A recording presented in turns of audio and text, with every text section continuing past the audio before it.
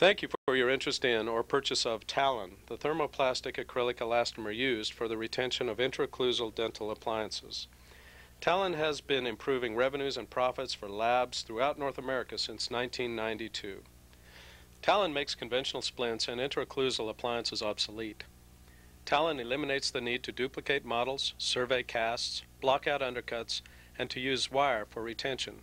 The remake rate for Talon splints is virtually zero. This short presentation will demonstrate two laboratory techniques for the fabrication of Talon appliances. Proper model preparation is important for both Talon techniques. The model base should be a minimum of 1/4 to 1/2 inch in height. The distal surface of the cast should be beveled toward the occlusal at an angle of at least 5 to 10 degrees. This will facilitate the removal and replacement of the cast in the hydrocolloid mold. All sharp edges should be beveled to eliminate damage to the hydrocolloid mold during replacement. Perfect the dental anatomy and, using plaster, make necessary repairs to any voids in the cast or dentition.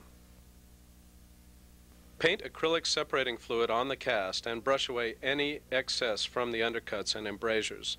Be sure to cover the full dentition extending apical to the free gingival margin and allow it to dry. The use of a single sheet of soft set-up wax folded in half is recommended. Cut an arch from the warmed wax and adapt it to the cast.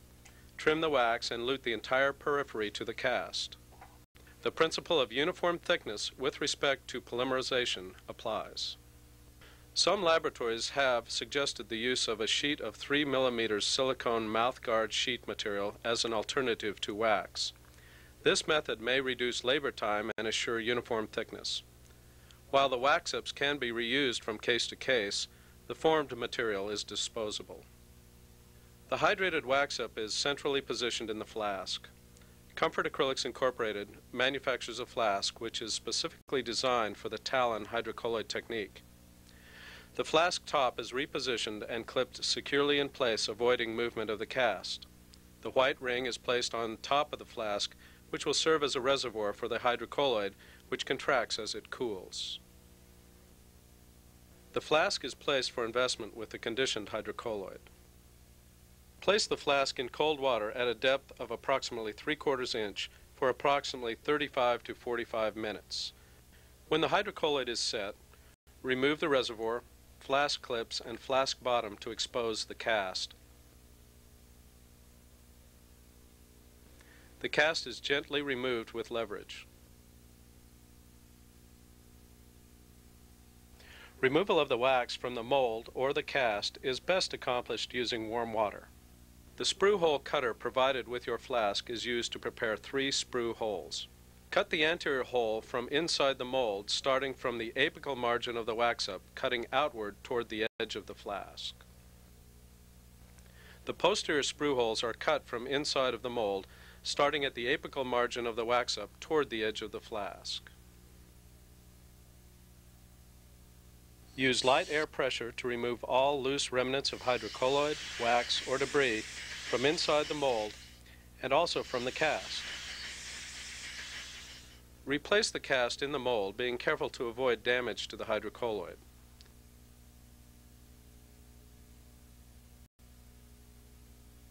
Place a sheet of denture packing film under the cast base to assist in keeping the flask clean. Remove the flask top in preparation for filling the lost wax space with Talon. On receipt of your dispenser, the plunger rod may be wedged in its full forward position. If this occurs, grasp the posterior portion of the handle, not the trigger, depress the release lever with your thumb, and lightly strike the plunger end against a solid surface. Retract the plunger rod to its full posterior position. Retrieve the tube of Talon from the refrigerator and place it in the dispenser sleeve. Attach the sleeve to the dispenser mechanism with a twist to lock it in place. The use of vinyl or latex gloves is recommended to avoid incidental contact with the skin. Please review the MSDS provided. Orient the flasks so the anterior sprue hole for filling is facing the operator. The flask is inclined so the anterior sprue hole is at the lowest point. The nozzle of the Talon tube is inserted in the anterior sprue hole with light pressure to avoid leakage. The Talon is dispensed slowly until it extrudes from both posterior sprue holes. The nozzle is removed and the flask is returned to the bench. The nozzle is recapped, the sleeve disengaged from the dispensing mechanism, and stored in the refrigerator. The hydrocolloid plugs are retrieved from the sprue hole cutter using the plunger provided. The excess Talon is wiped from the mold using a paper towel. The plugs are placed in the sprue holes to a depth of 1/4 inch and cut flush with the mold. A sheet of denture packing film covers the mold, and the flask top and locking clips are replaced. Tip the flask upright so the posterior of the appliance is down in preparation for placement in the curing vessel. The flask is placed in the heated pressure vessel oriented with the anterior of the appliance up. The water depth is approximately 1/2 inch and is heated to a temperature of 140 to 150 degrees Fahrenheit. The vessel is closed and pressurized to 20 pounds per square inch. The cure time is 2 hours plus 15 minutes per flask. Simple alternatives to the self-heated pressure vessel involve the use of a double boiler arrangement. A commercial-grade hot plate can be used to heat an 8-quart kettle of water to 165 degrees Fahrenheit, in which a standard pressure vessel can be suspended. A standard stem thermometer will assure accurate water bath temperatures. Another alternative is the use of the water in a typical denture curing tank at 165 degrees Fahrenheit to produce a temperature of 155 degrees Fahrenheit inside a pressurized vessel partially submerged in that water.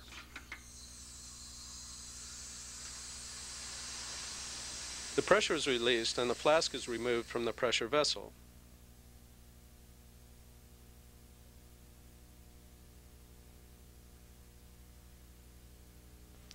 The flask is cooled under cold tap water for handling. The clips are removed from the flask and the cast is exposed.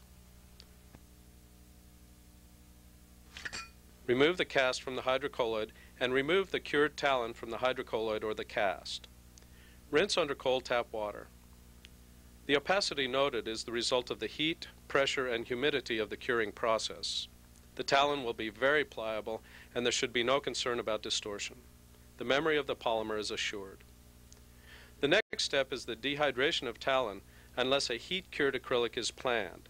If heat cure is used, dehydration is accomplished following lamination. The opacity of the Talon substructure will clear naturally in ambient air over a period of 3 to 5 days. We recommend, however, that dehydration be accomplished using a typical food dehydrator. These can be purchased at your local houseware store such as Walmart or Kmart for approximately $35 to $40. Crystal clarity can be achieved in approximately 1.5 to 2 hours. Following dehydration, the excess Talon material is removed to paper thinness from the occlusal and between the cuspids using a heatless lathe wheel and acrylic burrs. The remaining Talon should be paper thin to maximize the strength of the occlusal laminate. You should think of Talon as the retentive portion of the hard splint you now make. Use an acrylic burr lengthwise in the central groove of the posterior teeth to minimize Talon on the occlusal surface. Minor perforations on the cusp tips are acceptable and provide perfect stability for the finished appliance. Large perforations should be avoided. We recommend sharp burrs, light pressure, and cooling with water if necessary to avoid accumulation in the flutes of the burrs. A hairdryer is particularly useful in softening the Talon substructure for readaptation to the master cast. With the intraocclusal space set, a wax strip is adapted to the Talon and extends to the height of the opposing cusp tips. The length of the anterior portion can be adjusted to facilitate the production of guidance ramps if desired. The wax is luted to the Talon to contain the methyl methacrylate lamination. Acrylic separating fluid is painted onto the opposing teeth. We recommend the use of blue acrylic stain to mildly color the laminate. This will decrease the yellowing of the cold cure acrylics over time, as well as to provide a diamond-like appearance which is appealing. A small amount of the monomer is painted onto the prepared surface of the Talon. Use only a small amount to avoid seepage through any perforations. The acrylic is mixed and rolled to eliminate any air bubbles. When at a flowable stage, the acrylic is poured onto the occlusal, avoiding the entrapment of air. When the acrylic is at the non-sticky dough stage, the articulator is closed and any excesses are removed from the opposing undercuts and embrasures using a spatula. Guidance ramps can be prepared for later equilibration. The articulator is then placed in the pressure pot for curing in accordance with the manufacturer's specifications.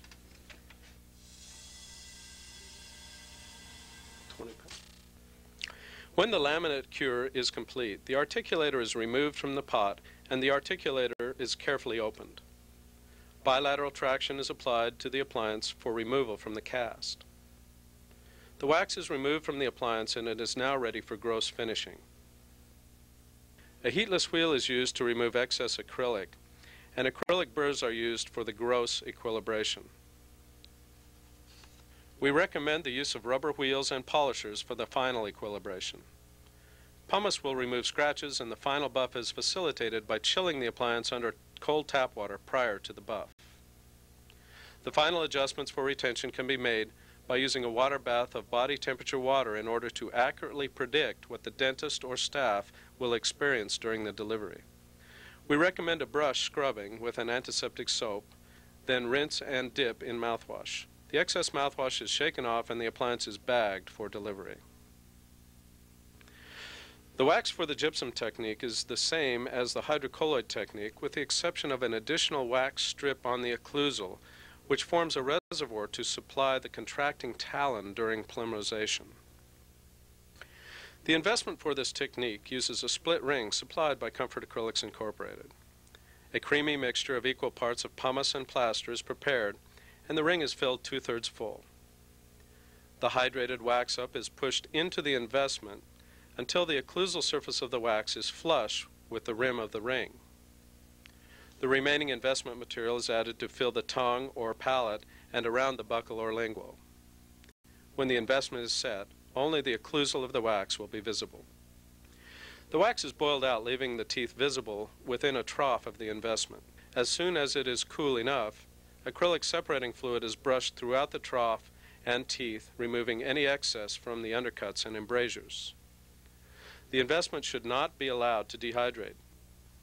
In a well-ventilated area, Talon is then dispensed into the trough, avoiding the entrapment of air bubbles. An inadequate amount of Talon may result in occlusal voids as a result of polymerization contraction. If such voids occur, simply add more Talon and re-cure. Allow the ring to bench set for a few minutes should there be any air entrapped. A sheet of denture packing film is placed on the occlusal using a finger to seal against the Talon. It is important to avoid oxygen contamination during polymerization.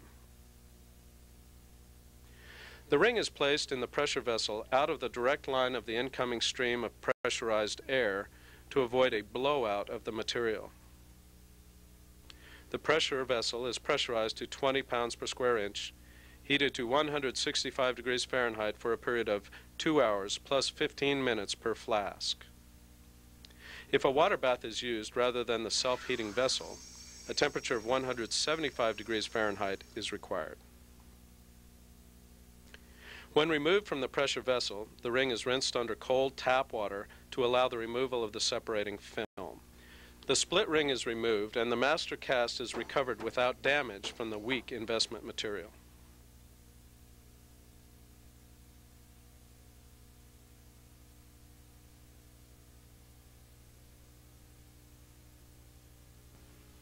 This Talon substructure is now ready for dehydration and lamination, identical to the technique demonstrated earlier. Comfort Acrylics Incorporated wants to earn and keep your splint business. Your customers want this product. Comfort Acrylics Incorporated has a wide variety of cooperative marketing programs including customized display advertising and brochures, website links, and continuing dental education lectures.